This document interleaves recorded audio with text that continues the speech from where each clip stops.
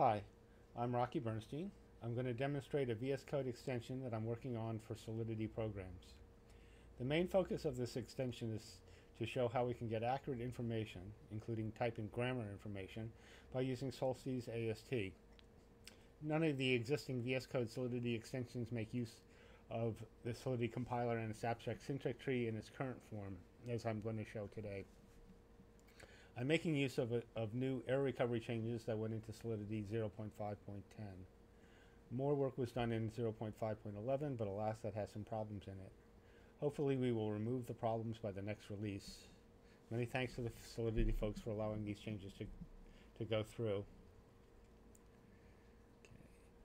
When I highlight an A here, we can see that, well, we see here that all A's are highlighted. There's another way, I think, to do it by, let's see, I think if I just do that. Yeah, okay. So now I have just the word A's highlighted. But even still, I mean, that's better than having all A's highlighted.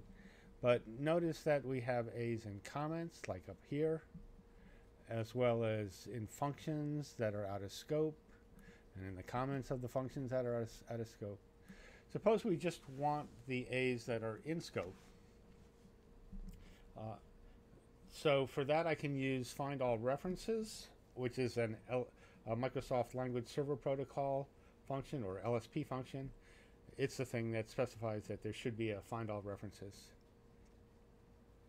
So here we go, find all references.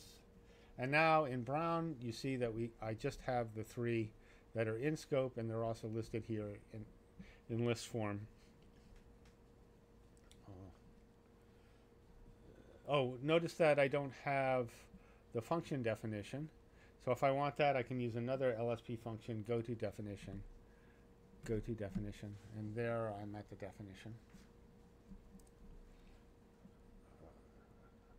Okay, as you probably, well, okay, let me try something that was for local scope. Let me try something for global scope, or contract level scope. So if I do find all references of AirMul overflow, well, we just have that one. That's not very interesting. This one here, find all references. There are two.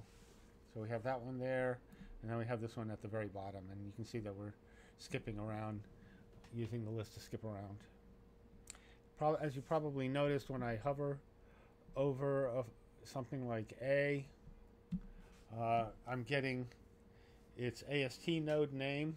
In this case, A is a kind of identifier, and below that we see the type description, which is uint256, and that's kind of interesting because it's a little different than what it was declared at. Recall it was defined here, and this is a uint256. So internally, for this version of Solidity, uints are the same thing as uint256, and we can also see that when we look at AirMul overflow. Its type description is string memory, but when we go up here, you can see it was just declared as string private constant. So just different views, I guess. Okay. This particular file doesn't have any imports, but we track information through imports. So let me switch to another contract and show that we can handle that too. So here, right, here's the relative import. And if I hover over C, so it notices that C is really library convert, which you saw above. And if I hover over convert, we're getting the function signature, even though that function signature is not in this file. So there's also another. This is a VS Code function called peak references, and so here we're getting some context. We're getting convert highlighted. That's peak references. Actually I want convert. I want peak definition. There we go. Okay, so now I'm getting the where this is defined highlighted and a little bit of context.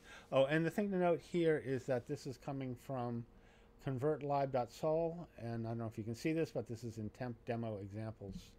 So again, we're tracking this across files other than this one. Okay. So we just handled the relative import, but we can also track references over NPM modules, like you find with OpenZeppelin. So let me show that. So I'll come here, and this is my OpenZeppelin. And the thing to note here is that this is a truffle project. We handle truffle projects as well. So in contracts, ERC20. And when I hover over Mint, Mint is actually coming from this OpenZeppelin contracts ERC. And now I think I'm going to use Goto definition to get more information about that. And now what happened here is that file wasn't already loaded into the editor, so we loaded it, and here we are at the definition. This is the end of part 1. There are other videos showing error recovery, AST tree navigation, command completion, and auto documentation. Thanks for watching.